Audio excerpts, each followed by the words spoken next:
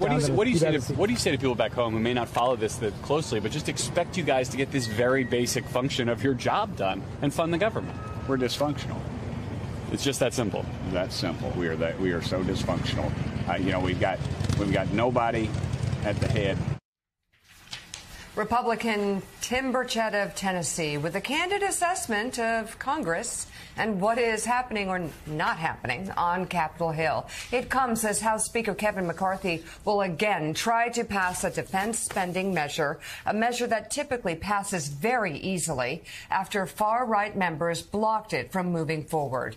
Meanwhile, the Senate finally confirmed a top military officer yesterday, an Air Force general that President Joe Biden nominated for the chairman of the Joint Chiefs of Staff 4 months ago. One getting through. We'll show you what Republican Senator Tommy Tuberville had to say about his blockade that's preventing hundreds of promotions, because that still stands. Also on Capitol Hill today, Ukrainian President Volodymyr Zelensky will meet with House and Senate leaders, hoping to secure more military aid in the fight against Russian forces. You know, Willie, the thing I would disagree with the congressman is he says we've got nobody at the head as far as the Republicans. They certainly do. They just have a lot of crazy people behind him. I mean, there are 6, 7, 10, 15 people, and we knew this from the very beginning. They're just gesturing. They just want to raise hell. They don't want to get anything done. They don't want to get their business done. Because, again, just so people understand, this is about money. It's about economics. It's not about balancing the budget. We've been through it. Republicans don't care about balancing the budget. And they haven't for the past 20 years, especially when Republicans are in the White House. Donald Trump spent more money with this Congress than any president and any Congress in the history of the Republic. But now it's about making money. So they can raise hell. They go, oh, crazy. They get on TV. They go wild saying, oh, Kevin McCarthy's not a real conservative. And they raise money. Yeah. That's all it's about. They want to go online. They can send out, fundraising emails. They can tweet. They can do all this. It's all gesture, and it's all crazy Republicans. And who are the people who lose because of this, other than their constituents? These Republicans that actually won in Joe Biden's seats. They're the ones that are going to lose in 2024 if this continues. And that's why we're hearing a lot of those moderates. We're going to have Congressman Lawler of New York, upstate a little bit from here on. He's in a swing district, a very close race that he won. He's speaking out. And you don't hear typically Republicans coming out to the press, coming out of these caucus meetings and saying effectively, we're terrible right now. We're a mess. Usually it's Democrats describing Republicans, but you're hearing that from Republicans saying that this is a disaster, and it's not clear what Kevin McCarthy does to get out of it. It looks like he caved a little bit to that minority you talked about who, yes, are trying to get fundraising, are trying to get podcast audience, stay famous, stay relevant. That's what they're doing here. It's not clear how he finds his way out of this, and more importantly, how we fund the government, because the shutdown is a week from Saturday. By my count, that's 9 days from now, without a clear path out of it. Now, Wall Street Journal editorial page here, Jonathan Lemire, I heard you talking about it a second ago, but Donald Trump afraid to debate. Definitely. And the Wall Street Journal asks a question, lead editorial. Why is Donald Trump afraid to debate? And they go through a series of things. But the bottom line is they conclude by saying Mr. Trump's advisors may be telling him he shouldn't appear unless he says something that hurts his legal defense, which of course he does but that's a sign of weakness, not strength. And he'll have to answer those questions eventually. What is the former president afraid of? Asks the Wall Street Journal editorial page. Yeah, it's the right question. And obviously it does a disservice to voters, Republican voters, to our democracy if he doesn't participate in these debates. He should, period, full stop. But right now they're sending no signal that he will. He skipped the first debate. He showed no slippage in the polls. In fact, his lead has only grown. He is not going to participate next week, in partially because of a personal animosity he has against the Reagan Library, of all places.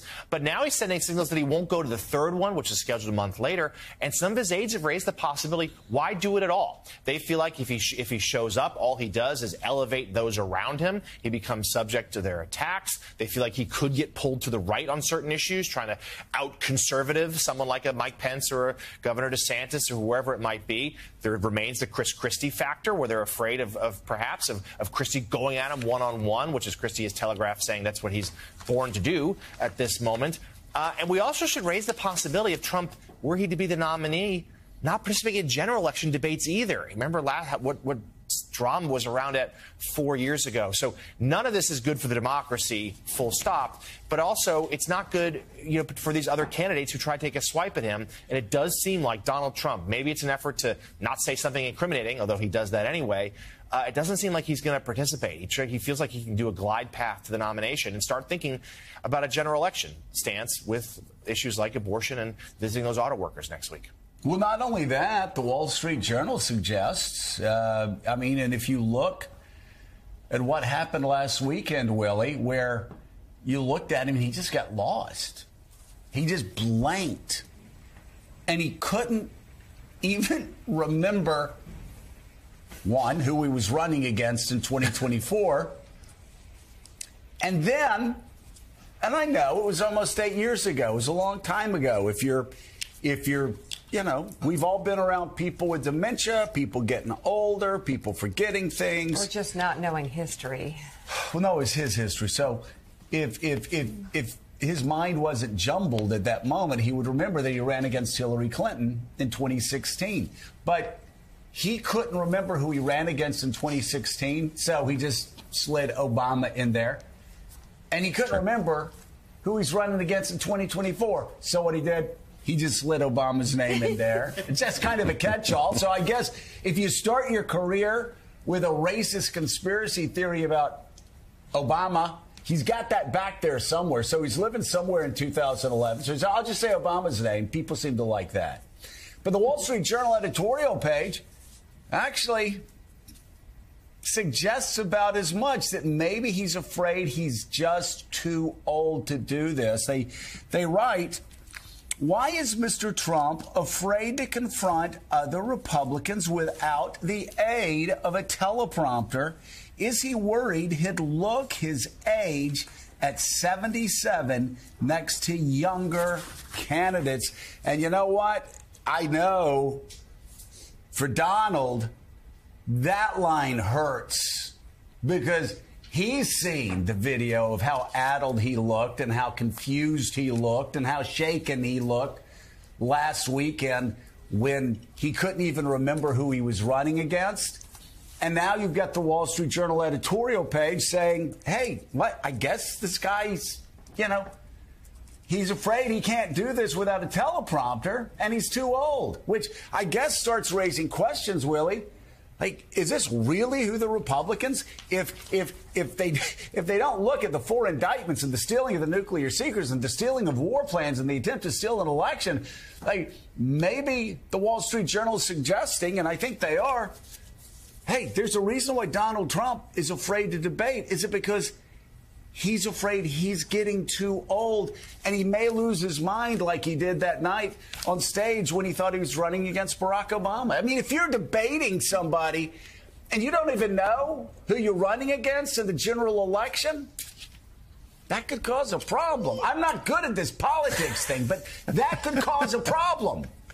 I think just throwing Obama out as a stand-in for all Democrats, I think that works. It's hard to remember all the names of all the people you've run against. So many of them. Over the course of your career. It's one thing to stand at a rally with a friendly crowd and to play the greatest hits, to get all the cheers, to have the music play you off the stage. It's another thing to stand on the stage and be under attack, although I guess it's an open question whether this field even would attack Donald Trump, given the reverence they've shown for him.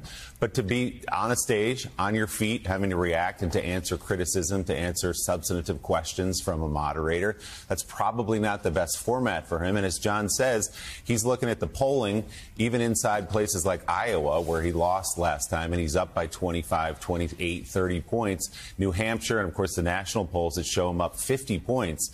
And if you're playing with that big a lead, why would you mess with that? So it sounds like maybe the Wall Street Journal is trying to bait Donald Trump into getting to one of the debates with the age question. But if you're advising Donald Trump and you're up by 50, why risk it? Yeah. I mean, you know, but I guess you just say, I mean, these are perilous times we're living through, Mika. I mean, if you ask Donald Trump, we keep going in this direction, we may start World War II. Which, by the way, I'm glad Caddy's here. We can warn her family just to be prepared. Caddy K might need to know about that. John Paul Mary's here as well. And new reporting suggests he might help himself just a tiny bit by doing that, because Donald Trump is spending a lot of time thinking about the possibility of going to prison, despite what he said on Meet the Press. When you go to bed at night, do you worry about going to jail? No, I don't, really. I don't even think about it. I'm built a little differently, I guess, because I have had people come up to me and say, how do you do it, sir? How do you do it? I don't even think about it. These are corrupt people that I'm dealing with. They're destroying our country. I don't even think about it. All I think about is making the country great, making America great. I mean, I've got the question, how do you do it? How do you do it, sir? But I'm talking about the hair. Did you see that hair? Well, I can't talk today, but yeah. I'm shallow, but no. How do you do it, sir? What person walks up to him and says, sir? Everybody goes, sir? Listen, there's not much. How do you get the hair to do that? It's going in just a variety of directions. It's like a Medusa thing there. I don't know. I would ask him if I saw him. Donald, how do you do it, sir? I just don't know what there is to get out of a Donald Trump conversation at this point. Well, I got to see the hair. He lies so much. The hair. It's just like, got to do a full stop at the lies. You know, inside the lying, though, there's always an admission that's going to send him to jail for even more years. So, I mean, and this time the admission was, no, I didn't take. No, I know people have said that I took advice from lawyers, and so is that not? Can you not do that anymore? That's what people used to say about Donald Trump. But Donald Trump, of course, got rid of that defense by oh, no, I didn't rely on the advice of counsel.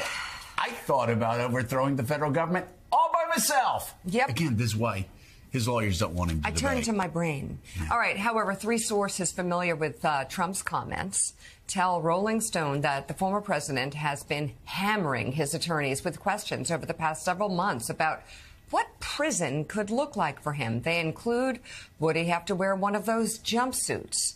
Would he be sent to a bad prison? And would he serve out a sentence in a plush home confinement situation? Those questions are in direct contrast with Trump's public comments regarding his legal problems.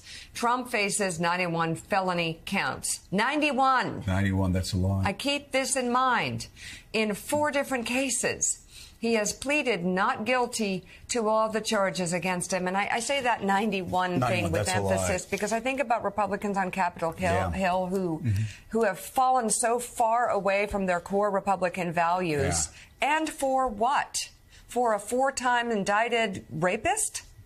Well, not rapist. The judge. A judge says rapist? Judge says that what he did, what the jury found him liable for, was what everybody else defines as rape. So 4-time indicted, found liable of sexual abuse, but the judge calls it rapist? Yes, that's okay. It doesn't flow right off, right out, but yes. But watch the deposition in that case and see how he treats the attorney. This is a misogynist. This is a disgusting man. Well, stealing nuclear secrets. There's that. But people don't care about that. But I wonder if you would care about your children acting that way. I mean, they don't. What gets to Christians in America who... People who call themselves Christians, you mean? I was just thinking that perhaps appealing to what they want for their children might break through. They don't care because what they're doing is they're putting him up as the example for their children. So their words mean, A man who would have sex with a porn star, use campaign finance money for it, lie about it, then admit it's true, then treat the attorney of another woman who claims he raped her in a dressing room, and he's found liable of sexual assault of that woman and defamation. Then he defames her again. Then she goes back to court, and he's found liable of defaming her again. I mean, do you want your children to act this way? Yes, I do. Yes, I do. They're part of the cult. They are part of. I mean, and the funny thing is, at the same time, so many of these people will go out and judge other people, right, for doing 1,000th of that in their lives. These people will hold up this guy as some like latter-day prophet. It is, I guess the kids would call it bizarre, really screwed up. I would use another word, but it's early. This is a kid show. Really early. That's why we have the Cuckoo Fran and Ollie cartoons in between breaks. A lot of kids tune in and watch this show. But you know, Jen, here's the reason why Donald Trump, and we know, by the way, I mean, we've known him for a very long time. This guy isn't going around going, oh, I'm built a different way. I don't. He worries. He worries. He's not sitting around there. He frets. He is the most insecure guy on the face of the earth behind that facade. And he has to know what even his fiercest defenders on Fox News say, like Jonathan Turley. 91 counts. And if he goes 90-1, he's going to jail for the rest of his life. 90-1. He could win 90 and lose 1. Every one of those counts, basically, at Donald Trump's age, well, that equals a life sentence. So yeah, the guy's worried, and I can see why. If I were carrying that around, or you, or any other body, I mean, we would forget what decade we were living in too. Just like Donald Trump would be going around. You know, did you get your grocery list? Yeah, Obama gave it to me. You going to watch your kid play tonight? Yeah, he plays with Obama. I mean, we'd be throwing people's name around. 91 counts. Every one of them is a life sentence. The guy obviously is crack. I think he's losing it, which is why the last thing he wants to do, the last thing his lawyers want him to do, is go out and debate, because he may give admissions, and his political people don't want him to lose his mind on stage like he did last Saturday. The facade is the right word, right? Because that's why you have that. It's why this facade of the strong man exists, is because of the insecurities behind it. And what I find so interesting about the Wall Street Journal editorial, I mean, they really threw like all the bait out there, right? Like, maybe he's old, I don't know. Maybe he's scared, I don't know. Maybe that's it. To try to prey on his ego, to try to get him to do this. And I mean, with the things that he's scared about in the Rolling Stone interview, the jumpsuit is just like, just like the ideation of what may be coming. But Republican voters are allowing all this to happen. They don't seem to care that he's not willing to debate, and they seem to be willing to back him anyway. I mean, you see when he does come up against reporters in the the Welker interview, he does get himself tripped up. He does get he doesn't seem to be able to. He's not able to volley these questions effectively, so you can see why they're not wanting to do that. Plus the legal concerns. Gaddy, I also love the question, will it be one of the bad prisons? There are no good prisons, Mr. President. There are no good ones. Yeah. Today, the leader of the war-torn country will take his message to Washington to meet with President Joe Biden and members of Congress. Let's bring in the United States Secretary of State Anthony Blinken. Also joining the table, NBC News Chief Foreign Affairs Correspondent and host of Andrea Mitchell Reports. Andrea Mitchell is with us as well. Mr. Secretary, great to have you with us. So where do we stand right now in terms of Washington supporting Kyiv? Do you think you still have enough Republicans in the House and Senate to keep this country united in its pushback against Vladimir Putin's illegal invasion? Joe, first, great to see you. Mika, great to see you. And really great to be here this morning. Look, the hallmark of this effort to support Ukraine has been bipartisan support, and we've seen that from day one. Conversations I've had with leaders in Congress, including Republican leaders in recent days, shows that support remains strong. And I think as President Zelensky has an opportunity to come to Washington, to make his case directly to folks in Congress, I think you'll see that support continue to be manifested. And it is so vital that we continue to back the Ukrainians the way we have. And by the way, not just us. We have dozens of other countries doing the same thing. The stakes are extraordinarily high. You know, we're here in New York at the United Nations, and this place came together. I mean, we tend to forget it because it's so long ago. This place came together after 2 world wars. And the basic idea was countries need to come together, agree on certain rules, how they're going to operate and how they're going to relate to each other to make sure we don't have another world war. And a big part of that was saying, and it's right there in the UN Charter, that you've got to respect another country's sovereignty, its territorial integrity. You can't just go in, cross its borders, bully the country, try to take it over, erase it from the map. Exactly what Putin has tried to do and failed to do in Ukraine. If we allow that to go forward with impunity, if we allow Putin to get away with it, then it is open season for any would-be aggressor anywhere in the world. They're all watching, and they're saying, if he can do it, I can do it. That's a world full of conflict. That's a world full of hurt. It's a world we don't want to be in. So I think the stakes are clear. The interest is clear. And then, of course, there's a profound human dimension that I know touches lots of Americans. And that was just the first point, the point about the UN Charter and sovereignty that you made in your case before the Security Council yesterday. You added that Russia's committing war crimes, engaging in nuclear saber-rattling, weaponizing hunger, now cooperating with North Korea in the war effort. It's a case you've made many times over the last year and a half. Is it your sense that the people who need to hear that message are internalizing it? Are they willing to do anything about it? Well, I think it's really important that we keep coming back, not just to the strong interest that we have in supporting Ukraine with all these other countries, but also the human dimension, because it's easy from so far away or in a conference room to lose sight of that. We're talking big policy issues. I was just in Ukraine for the 4th time since the Russian aggression, and Andrea's been there so many times as well.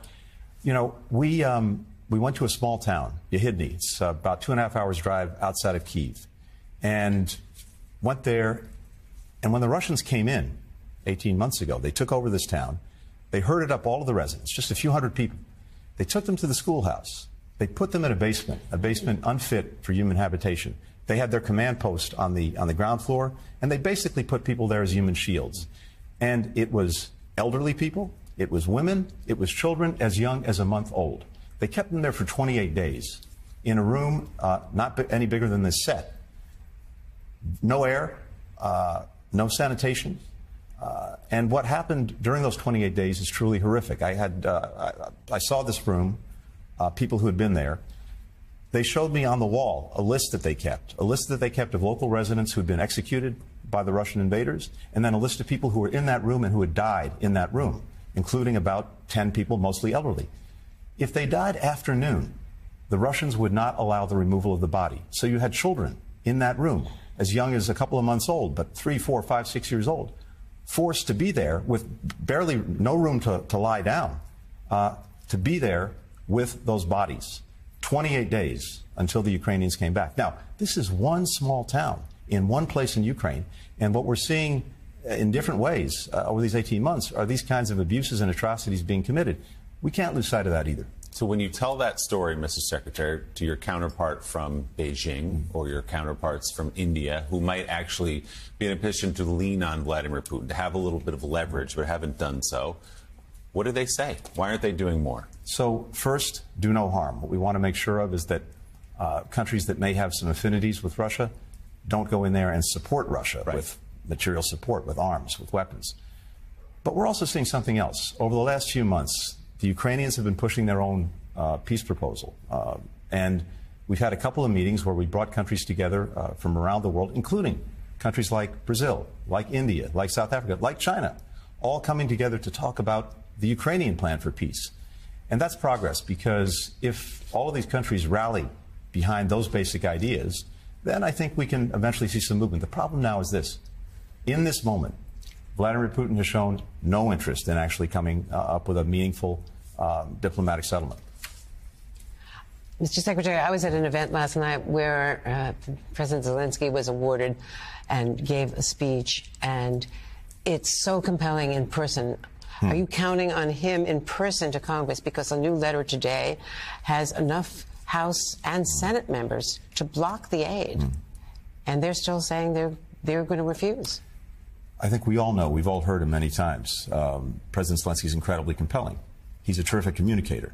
But that communication comes from someplace deep and real. And ultimately, and I keep coming back to this because I've talked to so many Ukrainians over the last 18 months, the real difference maker when it comes to success is the fact that they're fighting for their own country, for their own future, for their own lives. The Russians are not in the same way, and I think that makes the biggest difference. And let's keep this in perspective, too. Just over the last year, the Ukrainians have taken back more than 50% of the territory that had been seized from them by Putin starting in February 2022. Now, the last few months in this counteroffensive, it's been tough, it's been hard going, but they're making progress there, too. This is not the time to give up on them. But there's one last thing that's important here. We're also working to make sure that we can transition to the kind of sustainable long-term support that we and other countries can really get behind. And that means basically getting to a point where Ukraine is standing on its own 2 feet, militarily, economically, democratically. And we've got 30 countries working on that right now. Mr. Secretary, seems to be kind of two conversations happening in New York this week, with the conversation we're having around the table at the moment, which is about Ukraine, but a lot of countries from what you might call the global south saying, hold on a second, this is a priority that is led by America and European countries, but we're actually much more focused on issues like climate change and the inequity around climate change and the degree to which we're suffering. How much are you trying to reach out to those countries, not just on Ukraine, but say, listen, we do hear you, and the expansion of the BRICS, the G20, they have a sort of sense of momentum about them, and a feeling that perhaps America is ignoring their agendas. So, Cuddy, I think if you had an opportunity to listen to the President speak to this, to the General Assembly, 2/3, 3/4 of his speech was exactly on those issues, the issues directly of concern to people around the globe. And he made the case that we need, as an international community, to focus on them. He made the case that the United States is by far the leading contributor to all of these efforts, whether it's on climate, whether it's on food security, whether it's on building better infrastructure and building it in the right way, whether it's dealing with global health, all of the issues that people care about around the world, we are the #1 provider. And it's a false choice to say it's either Ukraine or it's this global agenda. We have to do both, and in fact, we are doing both. And I think what I heard after the President spoke, just talking to a lot of my counterparts from around the world, was deep appreciation for the focus that he brought to these issues and appreciation for the fact that the United States is leading on them. Mr. Secretary, you mentioned a few moments ago the Ukrainian peace proposal. Could you give us the details of the Ukrainian peace proposal? And this is a peace proposal made by the heads of a government, of a nation, that has been destroyed. It's been destroyed. It's going to cost billions and decades to recover. What's going on?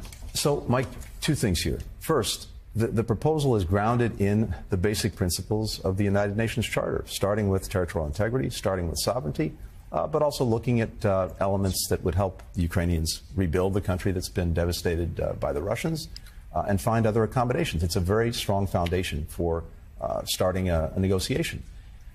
But the recovery of Ukraine is hugely important because as much as the military support matters, the flip side of that is for the country not just to survive, but to thrive, it has to have a strong economic recovery, and it has to deep-root its democracy. So one of the things we did just this week is the President named a close colleague of mine, former Secretary of Commerce, Penny Pritzker, who is deeply connected to the private sector, deep government experience, to lead our own efforts on helping Ukraine pursue its economic recovery. As I look at it, as we look at it, we see tremendous opportunity for private sector investment in Ukraine.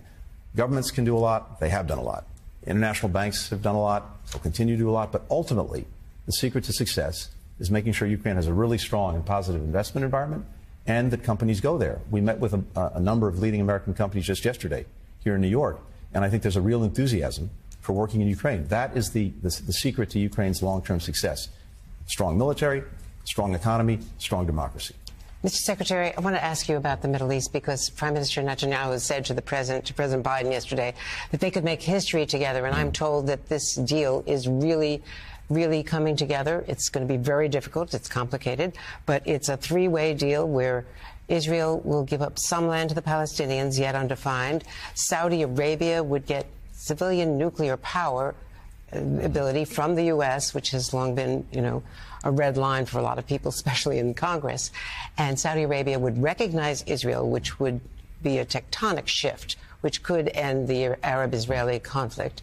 And a lot of other, side deals, plus this defense agreement between the United States and Saudi Arabia, which would be the first for the Middle East. Now, hard to come together, but that is history being made. Do you think that this could actually happen, maybe in the new year? Well, Andrews, you've laid out very well. There are a lot of moving pieces here. But the point you made, that this would be transformative, is exactly right. We've had decades of instability, disruption, conflict in the Middle East. Go back to 1979 or even before. To move to a region that's more and more integrated, where countries have a stake in working together, in keeping the peace, and of course the strong message that it sends if you have the leading Islamic country in the world making peace with Israel, I think that truly is transformative. But it's complicated, and to land all of these different pieces, it takes a tremendous amount of work. We're in the middle of it. It's still a challenge. I don't want to predict where it's going to go, but the bottom line is, yes, it's possible, and if we can get there, it would be a huge change. This is not conservative republicanism. This is stupidity. The idea that we're going to shut the government down when we don't control the Senate, we don't control the White House. These people can't define a win. They don't know how to take yes for an answer. It's a clown show. You keep running lunatics, you're going to be in this position. I've got to say that hurts, and it hurts because that's what people said about me years ago. That was Republican Congressman Mike Lawler of New York criticizing his conference's actions regarding government funding. As of this morning, it appears a new bill to fund the government may be gaining traction among Republicans, but ultimately the Republican-controlled House and democratically controlled Senate will have to compromise on a bill to send President Biden to sign to avoid a shutdown. Let's bring it right now. Republican Congressman Mike Lawler of New York. Mike, thanks so much for being with us.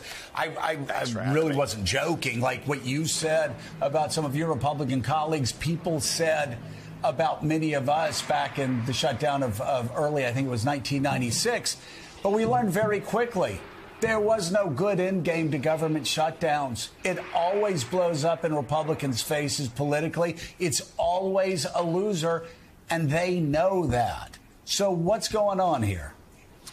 Well, that's exactly right, Joe. And, yesterday we had about 3-hour conference meeting, basically, for Seinfeld fans, Festivus, an airing of the grievances.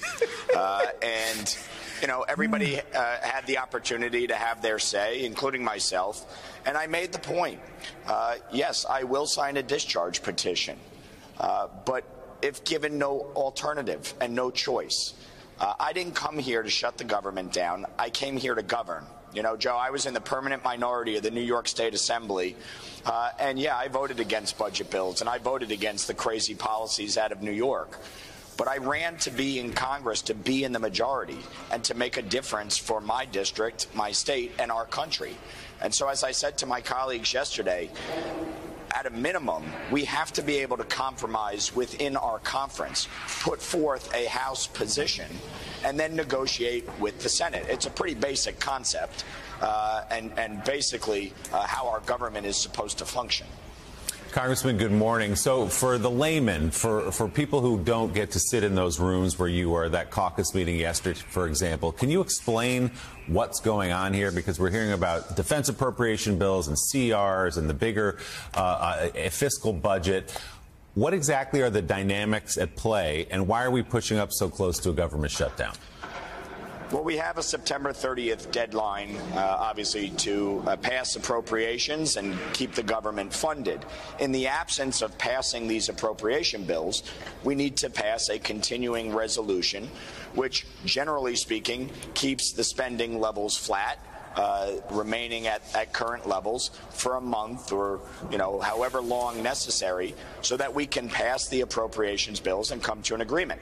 Now, in the past, previous Congresses, including under Nancy Pelosi, they were blowing right past the September 30th deadline. They were doing omnibus packages, throwing everything into one bill.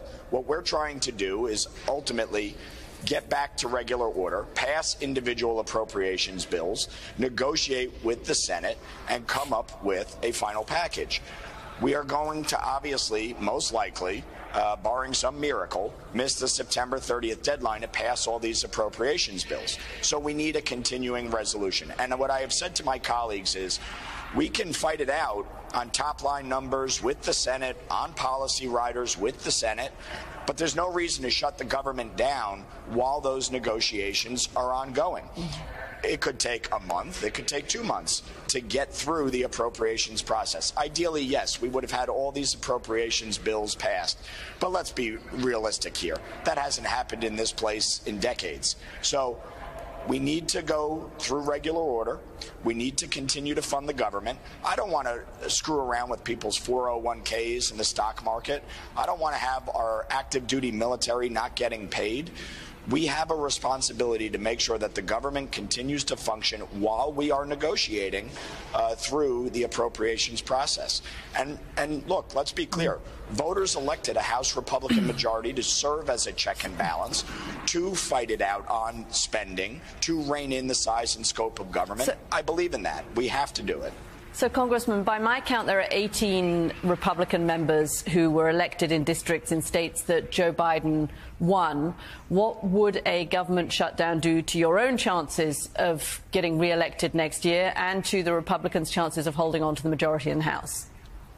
Look, I'm not too worried about my chances of re-election. We're doing the work in our district. This is a district, as you said, Biden won by 10 points. There's 70,000 more Democrats than Republicans. But I've shown up in every community. I talk to my voters. I'm very direct and blunt and explain exactly what's going on. And we're doing the work on the ground. So I'm not too worried there. What I am worried about is the impact on the American people that a shutdown would have. And mind you, by the way, we're not saving any money if we shut down. We're just going to have to pay interest on the money that we spent during that time period. So it'll end up costing the American people more if we shut down. Congressman Lawler, in addition to a potential shutdown, you also will next week have the first hearing on an impeachment inquiry. I imagine this is probably not particularly popular in your district as well. How are you and the other sort of Biden Republicans, as they're referred to, managing the prospect of that kind of unpopular inquiry as well? Look, these investigations obviously started earlier this year in oversight and judiciary. They are continuing, as I have said repeatedly. We are not there yet with impeachment. There is a very high bar. It should not be political. It should not be tit for tat. And the facts and the evidence will determine what, if any, steps are taken after this. At the end of the day, a lot of this is semantics. It's a continuation of the investigation. The ultimate question is whether or not the facts or evidence would bear out that Joe Biden somehow financially benefited from his son's deals with Russian oligarchs, Ukrainian oligarchs, Romanian business folks, and the Chinese. If that's the case, obviously the facts and evidence will show that. And if it's not, then I don't see how you get anywhere near impeachment. All right, Republican Congressman Mike Lawler of New York, thank you very much for coming on the show this morning. We appreciate it. Joining us now, Democratic Senator Cory Booker of New Jersey. He is a member of the Foreign Relations and Judiciary Committee. Thank you very much for being on this morning. I guess, first of all, what do you make of this effort to investigate the president and his son Hunter and the impeachment inquiry as it stands now? Mika, I just want to say something. Your last segment on the cliff on childcare is probably one of the most important issues to our economy, to our children, to our country right now. It's not getting as much attention. I was so happy this show of which I'm a regular listener, is right on point to really highlight that. We are heading towards a fiscal cliff that will literally send lots of mothers who are out there in their jobs working, unfortunately, without the ability to afford child care, will lose their jobs, will stop those earnings. That's to the billions of dollars. And our children will lose the kind of high-quality child care that's really necessary for their growth and their strength. So thank you for covering that. It's not getting enough attention in Washington right now. It's very frustrating to me. Also frustrating to me, frankly, is to see these unwarranted attacks on the most independent leader of the judiciary that we've had in a very long time, who set up processes unlike Trump's administration, where the Justice Department he thought was his personal lawyers. This is someone with extraordinary integrity and independence. Yesterday, to me, was a mockery of what independent justice should be about. Senator, good morning. Let me ask you about what's happening on the other side of the Capitol complex there in the House, and that is this effort to get a spending bill done before a government shutdown deadline, which is next Saturday, 9 days from now, midnight Saturday night of next weekend. What is your sense of what's happening over there? And if they send you what they're talking about now, a continuing resolution and everything else they're discussing, what will be the reaction of the Senate? Well, I'm glad you say over there, because there actually has been an incredible bipartisan progress over here. 12 spending bills voted out of committee in a bipartisan fashion, and you see the kind of commitment we have to getting the government funded. On the other side, I think the majority of folk over there, from Democrats and Republicans, could get something done, but the Speaker, it seems, is being held hostage by a handful of people who have no justifiable reason to throwing our economy into the ditch by not funding the government, which would cause incredible hardship and, again, a self-inflicted economic wound. And for what reason? Really, for what reason? The most profligate, irresponsible budgeting practices I've seen were under the Trump administration, and most of these characters supported that. The largest increase in our debt, in fact, of any president, was done under the 4 years of Donald Trump, and they said nothing. So to say that this is somehow about fiscal responsibility is the height of hypocrisy. So, Senator, let's get back to the child tax credit that you were just talking about that Mika raised. It was in effect for 1 year, January to December 2 years ago. It was allowed to expire. My question to you is twofold. One, why was such an effective and efficient law allowed to expire when it turned child poverty around by a huge percentage? And what can be done to reenact it? Yeah, well, these are two separate issues, and it's all about that idea of family values, of supporting the American family, the most fundamental building block of our democracy. And in 1 year, we're going to see the destruction of the incredible child care steps that we took during the COVID crisis, and allowing to lapse the child tax credit, which really helped. About 85% of American families got a benefit. It is technically the biggest middle-class tax cut we've had in a generation. And because it was a fully refundable tax credit, it virtually cut our poverty rate in America in half, our child poverty rate, which reveals the moral obscenity that our child poverty in this country is not inevitable. It is a policy decision. We do not have to tolerate this level of poverty, and every dollar we spend getting a child above the poverty line saves taxpayers about $5, because children above the poverty line have less engagement with the police, have less engagement with hospital emergency rooms. And so here is two policies that was a taxpayer investment in the American family that produced incredible dividends for our economy, lowered government spending, kept us stronger and safer, that we now have allowed to lapse.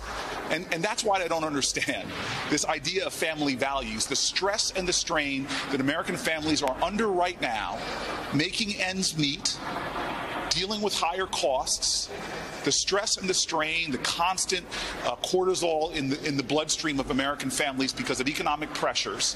And here we just allowed two things: helping people have affordable child care and helping people have a child tax credit that is a savage blow to the economic well-being of our children in this country. What are our nation's priorities? Here are two proven policies that made a measurable difference that we've now just allowed to lapse.